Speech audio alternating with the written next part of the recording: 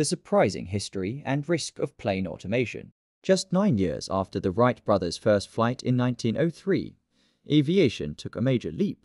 Autopilot was born. In 1912, Lawrence Sperry introduced the first gyroscopic automatic pilot, nicknamed George by pilots. It balanced planes mid-flight, freeing pilots from constant manual control. By the 1920s and 30s, Sperry's invention was widely used even by Howard Hughes during his record-setting flight around the world. As planes grew faster and larger, automation became essential. After World War II, commercial aviation boomed. In the 1950s, cockpits had 5 crew members, but by the 70s, digital automation had replaced most of those roles, cutting costs and supposedly improving safety. Why the shift? Studies showed most crashes were caused by human error, not mechanical failure. So companies like Airbus pushed automation further. In the 1980s, they introduced the A320, the first plane with a fly-by-wire system. Unlike autopilot, which follows pilot commands, fly-by-wire interprets what the pilot wants and executes it smoothly and safely.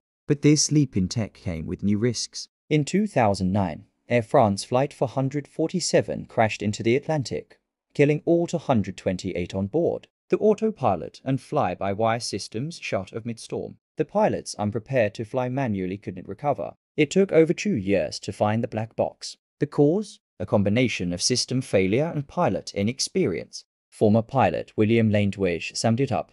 Automation makes crises rare, but also makes pilots less ready when they happen. Despite warnings from aviation safety experts since 2004, similar tragedies followed. In 2018 and 2019, crashes involving Boeing 737 MAX jets killed hundreds. Investigators suspect automation systems played a role. Automation revolutionized flight. But as planes get smarter, the question remains, are pilots still ready to fly when the systems fail?